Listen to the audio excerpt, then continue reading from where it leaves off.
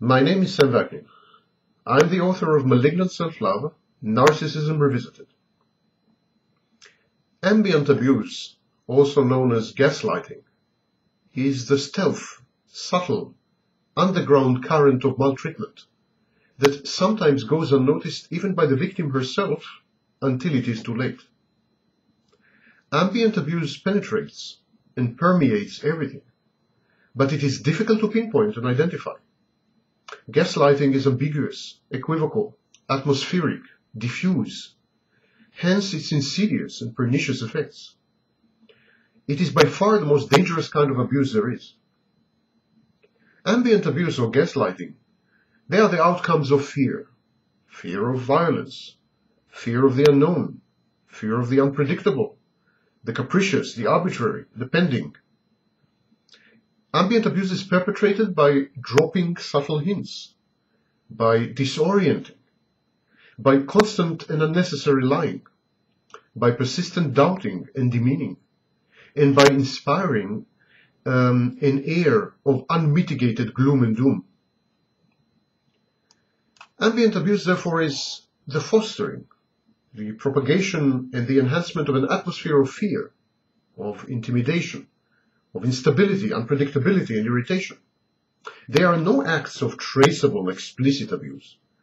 There are no visible manipulative settings of control. Yet, ambient abuse yields an irksome feeling, a kind of disagreeable foreboding, a premonition, a bad omen. It's in the air. In the long term, such an environment erodes the victim's sense of self-worth and self-esteem. Self-confidence is shaken badly.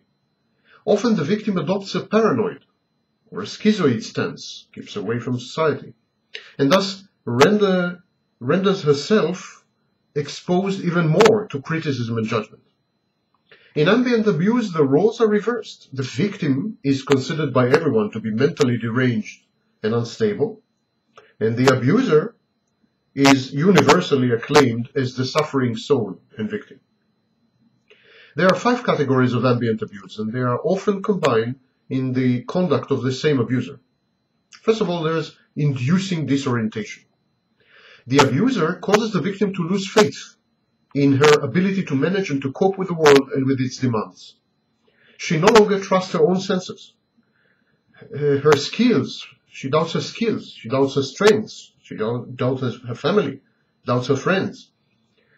She doubts fundamentally the predictability and benevolence of her environment. The abuser subverts the target's focus by disagreeing with her way of perceiving the world, by arguing with her judgment, by disputing the facts of her existence, by criticizing her incessantly, and by offering plausible but specious, wrong, fallacious alternatives. The abuser constantly lies, and by constantly lying, he blurs the line between reality and nightmare.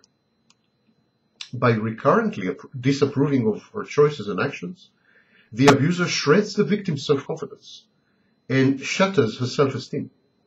By reacting disproportionately to the slightest mistake she makes, he intimidates her to the point of paralysis. Second type of gaslighting is incapacitating. The abuser gradually and surreptitiously takes over functions and chores previously adequately and skillfully performed by the victim. The victim finds herself isolated from the outer world, a hostage to the goodwill, or more often the ill will, of the abuser, of her captor. She is crippled by his encroachment and by the inexorable dissolution of her boundaries, and she ends up totally dependent on her tormentor's whims and desires, plans and stratagems. She needs his permission to go out to the world and to interact with anyone. Moreover, the abuser engineers impossible, dangerous, and unpredictable situations that are unprecedented or highly specific. And in these situations, he makes sure that he is sorely needed. The abuser leverages his knowledge, his skill, his connections, or his traits as the only applicable and the most useful ones in the situations that he himself has engineered. The abuser generates, thus, his own indispensability and fosters in the victim growing dependence. The third type of ambient abuse is what is known as shared psychosis, or previously it was called folie à deux in French.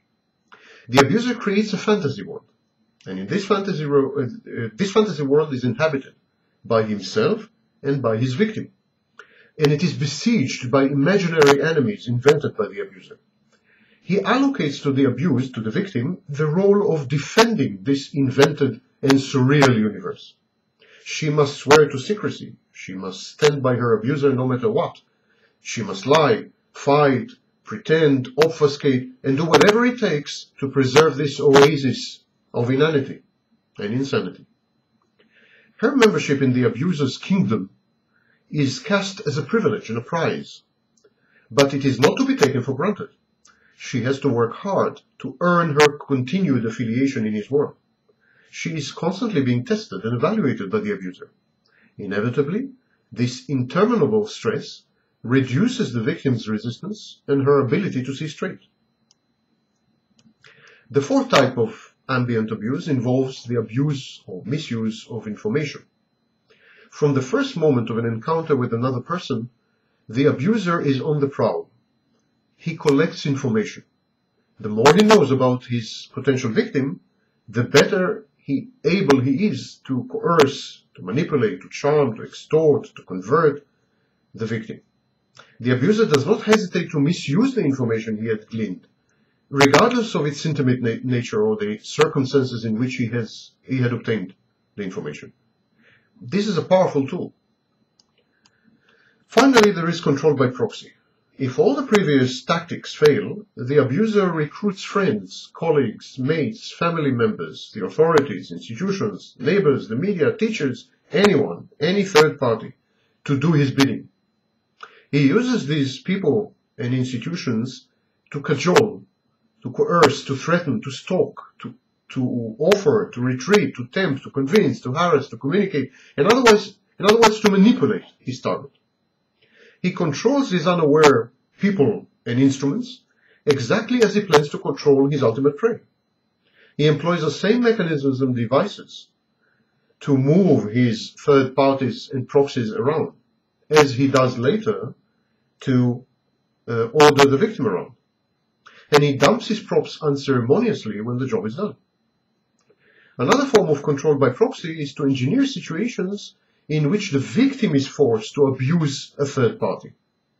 Such carefully crafted scenarios of embarrassment and humiliation provoke inevitably social sanctions. So the victim is condemned or even physically punished. Society or a social group thus become the instruments of the abuser. He first provokes the victim into socially unacceptable behavior, and then he uses society to punish the victim.